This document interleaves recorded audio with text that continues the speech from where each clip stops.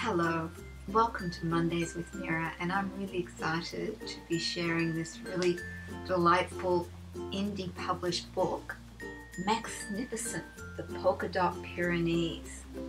And it's written and published by one of my former students, Dianne Burch, and her partner, Frederick, and illustrated by Gerald Kelly, and beautifully illustrated, by the way.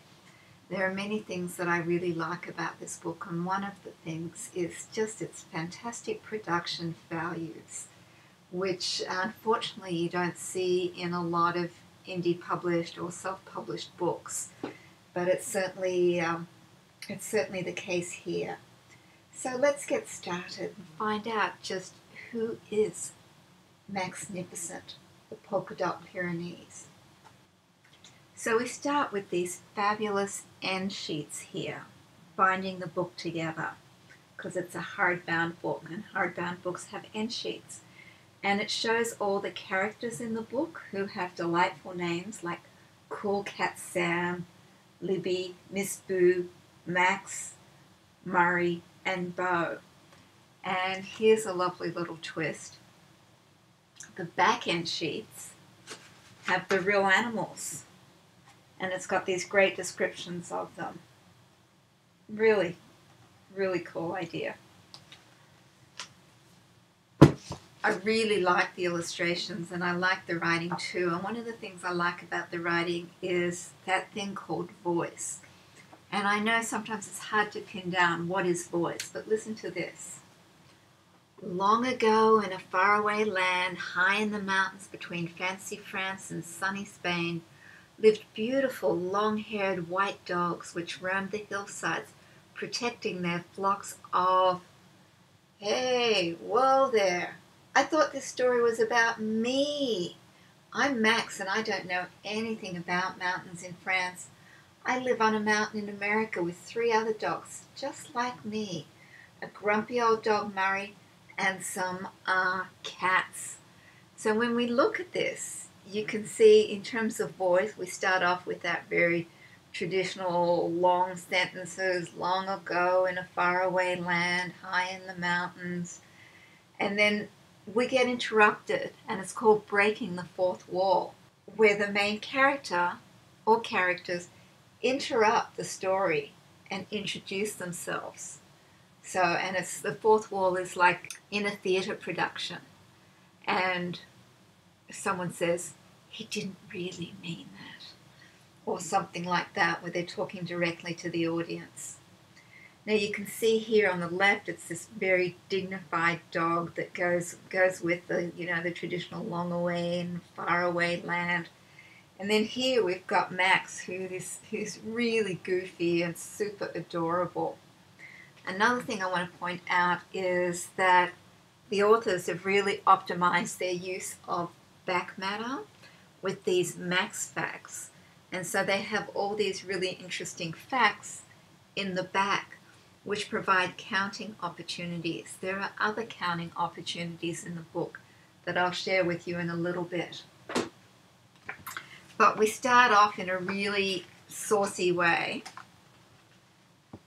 And then we meet Lady Mom, his owner.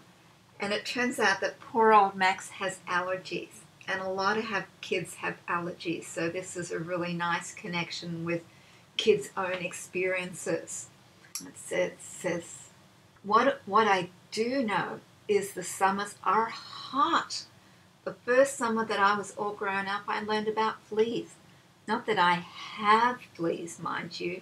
My lady mom, the lady who tells me she's my mom, always keeps us treated for fleas. Only I learned that I have allergies. Oh wow, I think this is about to get complicated.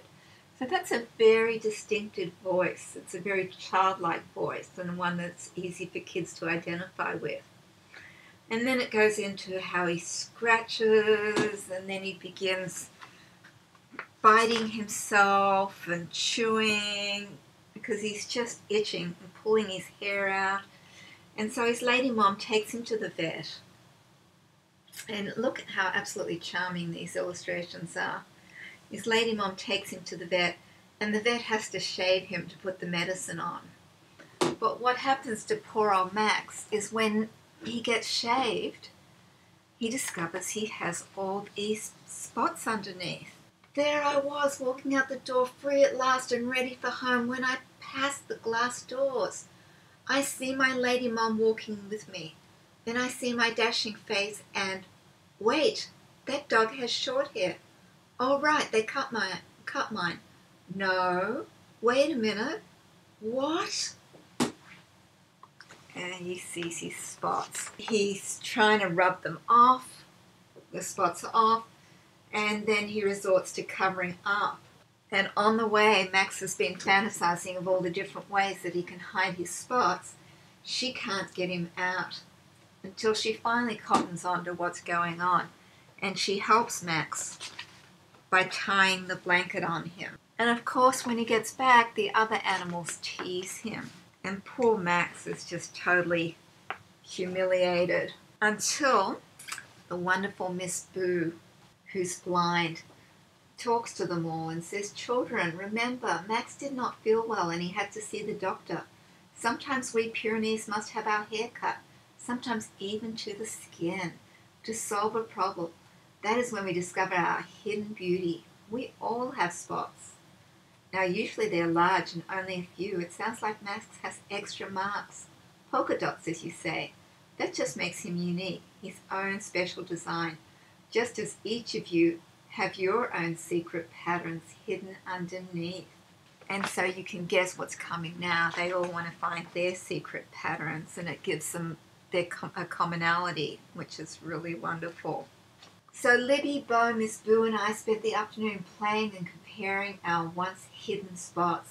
We compared the shapes, the colours and the sizes, curriculum connections, and we realised no one had the same. They were all a little different. And then they get into counting the spots, and that's where the counting comes in. And it's just really sweet. And this, I'm not going to give the ending away, but it ends with the word Maxnificent. But I'm not going to tell you how that comes to be. And there's some wonderfully profound stuff in here. And then instead of having an author's note at the end, there's a dear reader note, which is much nicer. And here's the real Max, who's pretty darn adorable. You just want to pet him and hug him.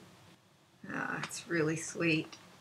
Max is a Great Pyrenees with badger face markings. He was about a year old when he was found seeking shelter under a neighbour's carport.